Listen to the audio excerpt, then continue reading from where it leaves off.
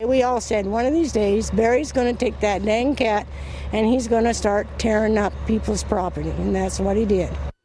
Barbara Porter wasn't too surprised that it happened. Barry Swegle had been upset with his neighbor Dan Davis for a long time. A chain-link fence the neighbor put up made it hard for him to get his logging vehicles in and out. So one day, Barry decided to take matters into his own hand, starting with the fence. Then Barry pushed a manufactured house Dan built off its foundations and into Barbara's house. He reversed and backed over Dan's Ford F-250 3 times.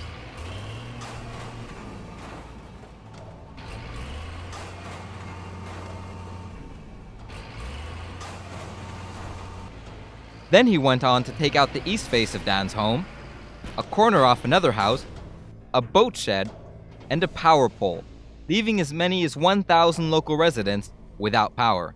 The police eventually came, and Barry gave up without resistance. Barry, who already has a criminal history involving drugs, violence, and indecent exposure, is being held on $1 million bail.